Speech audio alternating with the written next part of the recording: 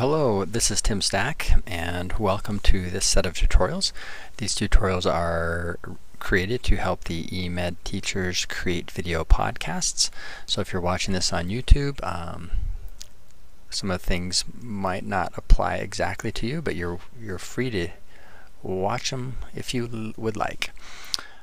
So we've been working on this project.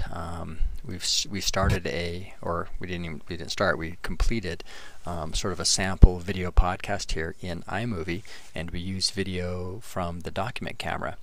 What I'd like to add to the project is video captured using a flip video camera, because these eMed teachers will have a new flip camera. So you can kind of see what we've got going so far. We've got some titles in over at the first here. Has some little background music playing there, a little intro music. That's that green bar that says East Ender. Then I've got a still picture in here that I did a voiceover on top of there, sort of the content. And then I did bring in some video over here, some video from a document camera that the teachers will have as well. I did a voiceover explaining that as well, and then there's a title here at the end, and a little music to end with. Now I've decided that I wanted to include some video that I captured from a flip camera, and the benefit of having a document camera and a flip camera is that the document camera is best at capturing video or even still pictures that happen right here at my desk or in the classroom. The flip camera is great for capturing video that happens outside of the classroom.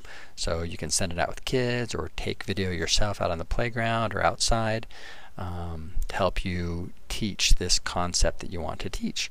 So let's talk about how we handle that. Now, when you plug in the flip camera, it's going to want to launch its own software, and it's called the Flip Share software, and that software is stored on the camera. So as you plug that into different computers, the software will sort of install right off the camera regardless of what computer you're on, which is kind of a nice feature that you pack the software along with you. Now I recommend that you use the Flip Share software to transfer a copy of the video from your camera to your computer. Once it's on your computer, then we'll import it into iMovie to use in our existing project. So let's go through that process. So I plugged in the flip camera, and the camera loads up, and you can see there's a left-hand column here that you can see it says camcorder 79. That means there's 79 video clips on that camera. Now that camera uses a flash memory, and all that means is that it's the same kind of memory that's on a flash drive or one of the thumb drives. It's also the same kind of memory that new iPods and iPhones use. So there's no new moving parts. It's pretty high capacity, or it can be if you're willing to pay enough. And when the camera stores the video on there, they're just files. It's not like it's on a mini DV tape. So it's a little bit easier to transfer it. Now every time you start and stop while you're videoing or pause, it's going to make a new file on the camera, and that's what you're seeing here. I had this camera at the school the other day and recorded some students that are not fourth graders or second graders, but you can see these are all every time it started and stopped, and a few other folks have been using this camera and have captured different things. So let's say that I want to use a piece of this video. So down here, this video that was a video making cookies. We were doing a little math while making cookies. This video is still on the camera. You can see it says unsaved. That means it has not been saved to my computer. If I want to watch this, I just click the play button, and it will load up, and I can watch this video, and I can hear it as well. I don't think you guys can hear it, but I can hear it as well. Stop that.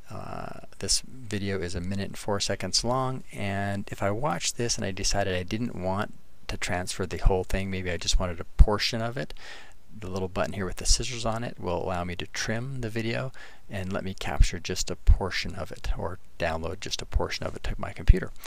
In this case, I'm just going to get the whole thing. So I'm going to select that image, not that image, that video. You can see the blue line around it. And I'm going to have to pull this off to the side and resize it a bit because the resolution of my monitor is a little bit too small, so you can't quite see. I'm sorry, I didn't notice that. Let's see if I can fix that. No. So along the bottom, and I'm sorry you can't see it, but along the bottom of this FlipShare software is a button that says Save to Computer, and it's just right down here. So sorry, you can't see me click on that. But it's going to take whatever one I have selected. When I press that, it is going to start transferring that, a copy of that from the camera to my computer. And again, it's a little bit off the screen here. It's right down on the bottom. And it finished. And so automatically on my computer, the Flip camera has created a folder for the month and the year that this video was taken, and it shows me there's one video, and I can see that that video is in there now. So that video has been transferred to my computer. So if I needed to rename it so I knew what it was, I can just type in a name there. Okay. Now I've got that video. It was transferred from my computer, from the camera to my computer. Now once I have it on my computer, then I can import it into iMovie and use it as part of a project, and we'll do that in the next tutorial.